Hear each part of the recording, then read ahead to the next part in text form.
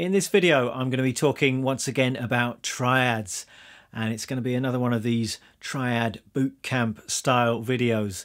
And regular viewers will know that I love me a good triad, and they're so useful in so many ways. I think they're one of the most important ways that you can understand the guitar, understand the logic of the fretboard and the way this thing works. And on a more practical level, they're great for coming up with rhythm guitar parts and fills, and they're also great for lead guitar as well. And personally speaking, triads are really the backbone of the way that I approach soloing. And I'm not always going to be soloing with triads, but they give me a kind of framework, and they mean that I'm always going to be hitting the right notes, those all-important chord tones. Now, I've done a few previous triad videos where I've gone over the basics. So we've had the different string sets, and then our major and minor triad shapes along the neck in their different inversions. So I'm going to be assuming that you're fairly familiar with all of that stuff already. In this video, I wanted to take things a bit further, take things to the next level, as it were, and we're going to be applying those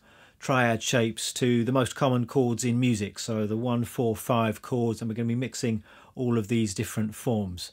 And it's such an important, such a worthwhile thing to be working on, I think, no matter what style of music you play. So let's get started. I want to start with just a very brief recap of triad basics, and if any of this stuff is totally unfamiliar to you, then I suggest checking out one of my earlier triad videos. I'll put a link to that on the screen. But basically what we're dealing with here is 3-note chords. Usually we're going to be playing these shapes on adjacent strings, so sets of 3 strings. That is, unless you're getting into spread triads or open voicings, which is something I'm not going to be getting into in this video. They're more of a specialized thing, and to be honest, not something that I use that much.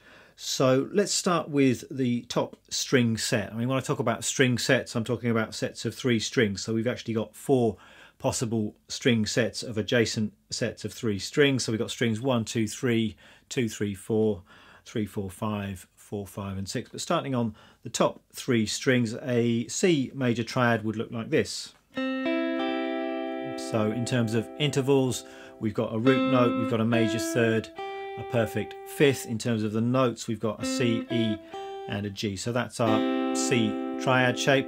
And then what we can do is we can find 2 more C triad shapes higher up the neck, and we can play them in what are known as inversions. So we're just changing the order of the notes. So we've got E, G, C, that's what's known as a first inversion, C major triad.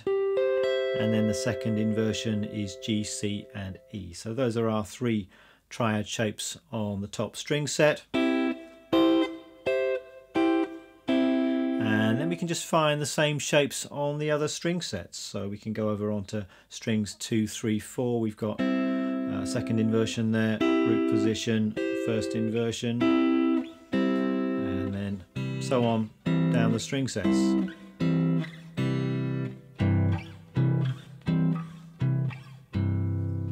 So those are the shapes that I want you to be familiar with. So all of the string sets, all the different inversions. I just demonstrated those to you in the key of C, but I think you want to be able to do that in all the possible keys. So if you've never done that before, there's actually quite a lot of work just there learning those basic shapes.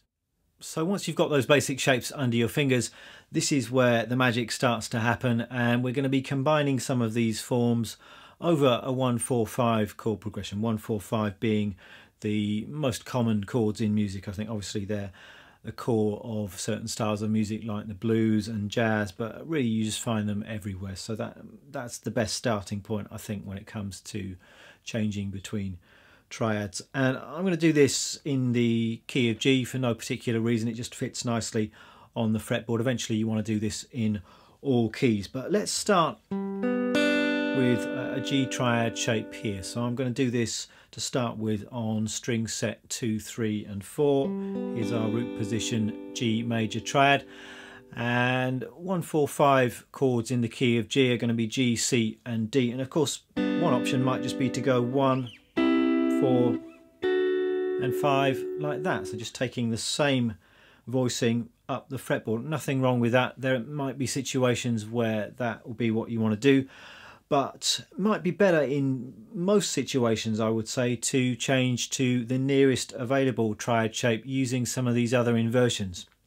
And that way you get a smoother sound, and it's also nice and convenient. These shapes are right under your fingers without any horizontal movement. So if you're going to do that, we've got, start with the same root position G major shape. Our closest available C triad shape, the 4 chord, is going to be here.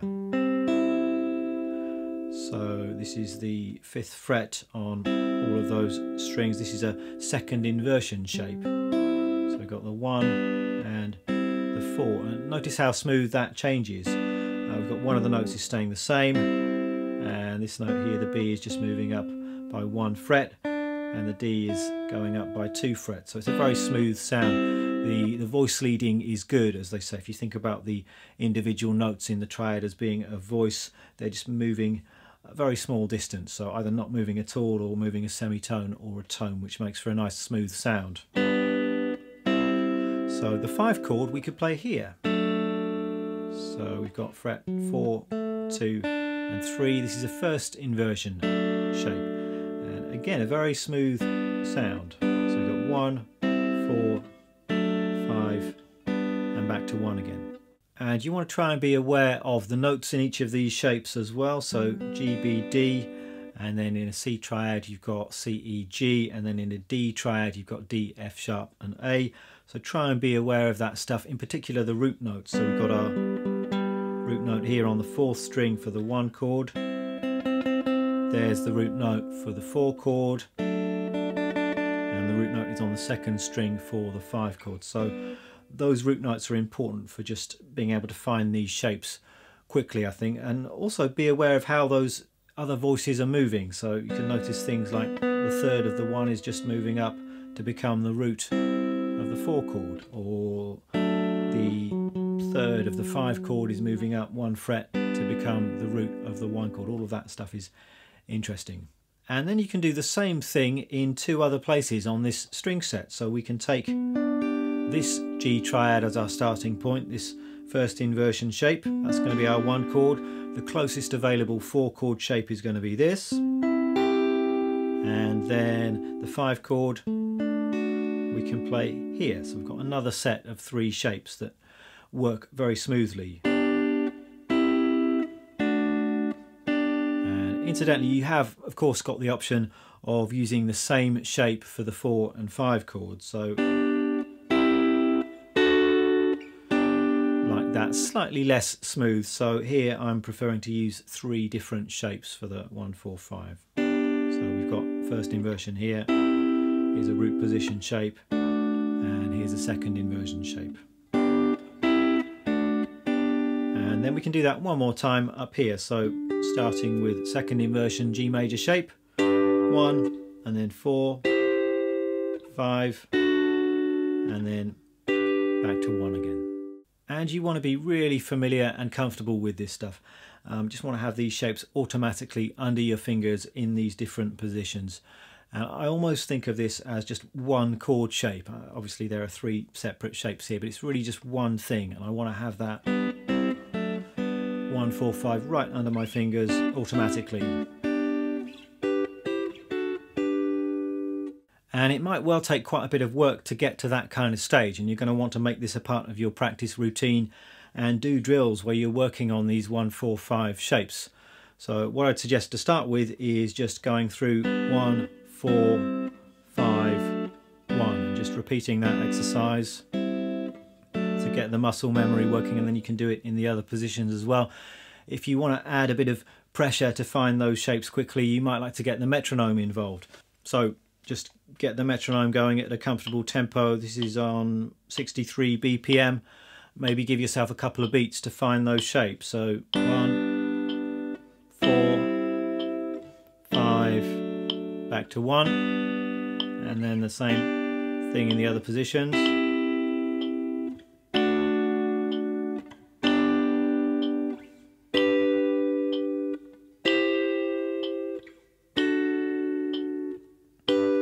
And if you're comfortable with that, you could try playing those triads on every beat. So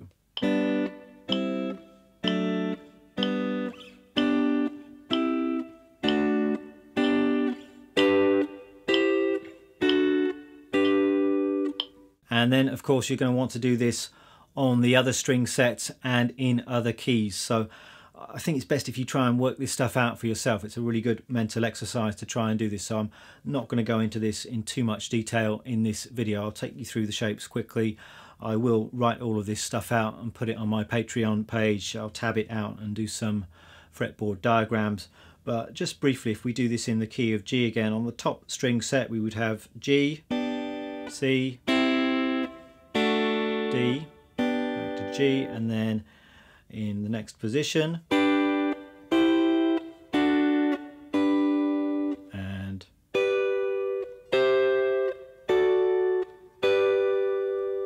and we can do the same thing on the lower string sets, so strings 3, 4 and 5. And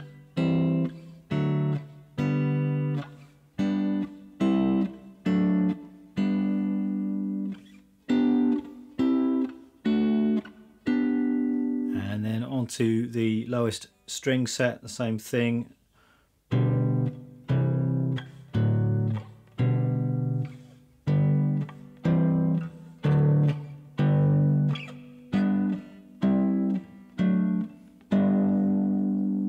You've got the option sometimes of using some open strings as well. I'm choosing not to do that in this video, but for some of those shapes you could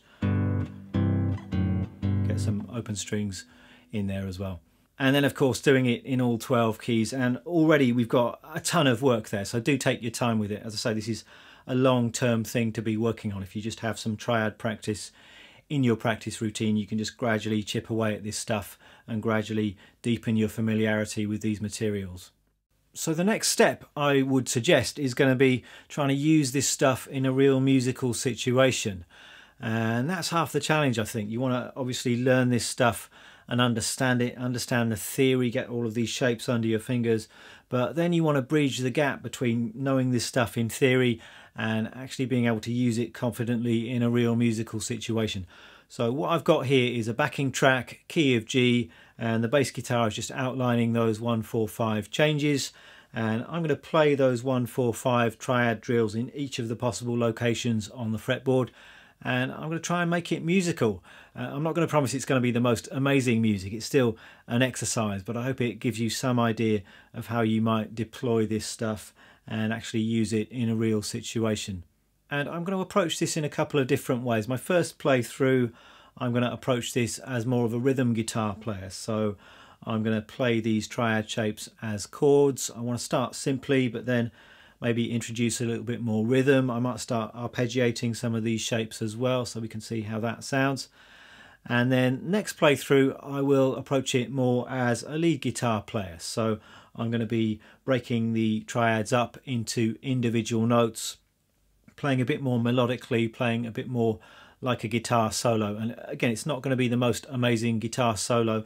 I just want to keep this as a purely triads based exercise. I think in an actual guitar solo, I'd probably throw some other stuff into the mix as well. I wouldn't just limit myself to triads. I might add in some other notes. I actually did a video recently where I added in the second to the major triad shapes. That's always a good option. I might throw in some scale stuff as well. I would certainly throw in some bending and some guitar technique-y stuff, but for this demonstration I just want to keep things simple, and it's just going to be purely triad based melodic improvising.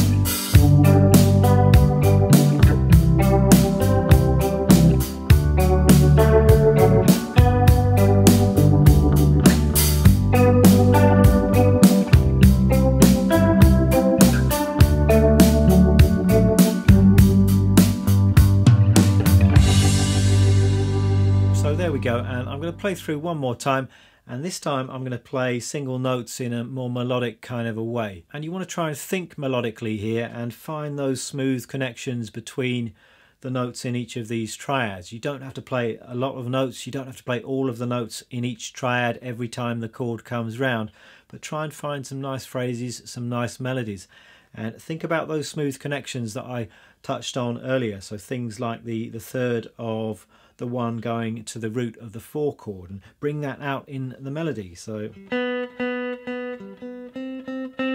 likewise going from the 4 chord to the 5 chord. So just going down 1 fret from the 5th of the 4 to the 3rd of the 5 chord. So you can really hear the chord changes going by even without the accompaniment, and that's the purest definition of chord tone soloing, is that you're using these chord tones and you can really hear the chords even out of any kind of band context.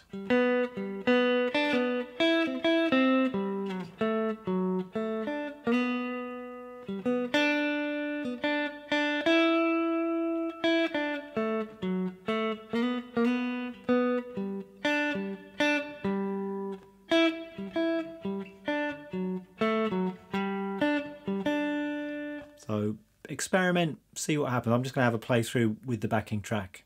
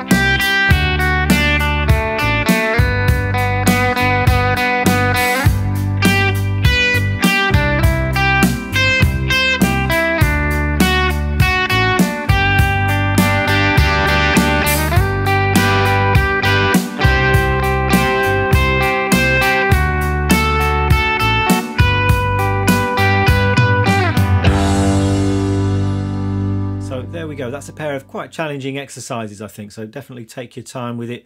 Feel free to simplify slightly as well. You might want to spend quite a bit of time just working with one area of the neck, one string set, really getting to know those shapes before moving on to the next one. For demonstration purposes just then I whizzed through all of the possible shapes, but that might not be the best way to approach this exercise when you're actually practicing. Let me talk you through the gear that I'm using today. Guitar is my Fender Telecaster, a 52 reissue, and amp-wise there have been some interesting developments because last week I went out and bought one of these.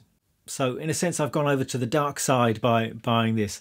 As I'm sure many of you know, this is a Kemper profiling amp, and essentially I suppose it samples the characteristics of real-world amps and digitizes them, and it's a nice kind of convenient box that makes it very easy to get usable high quality guitar sounds. And I picked it up, it's used, I mean actually quite old technology, these things have been around for years, but I found this for a good price and thought I'd give it a go. The main reason for that being just practical workflow reasons when I'm making these YouTube videos. Now up to this point I would say 99% of the sounds you hear in my videos are real amps in this room, often turned up quite loud and mic'd up and then recorded into my computer. And that's not really going to change. I'm still going to keep on doing that just because I don't think that can really be beaten. But I don't want to be too much of a tube or valve amp purist or a valve amp bore, essentially. I think that's not a particularly good place to come from, you know, being dogmatic about this stuff. Really, with sound, it's all about what works, and first impressions with the Kemper is it does sound really good, and it will certainly make things a little bit easier when I'm recording these videos.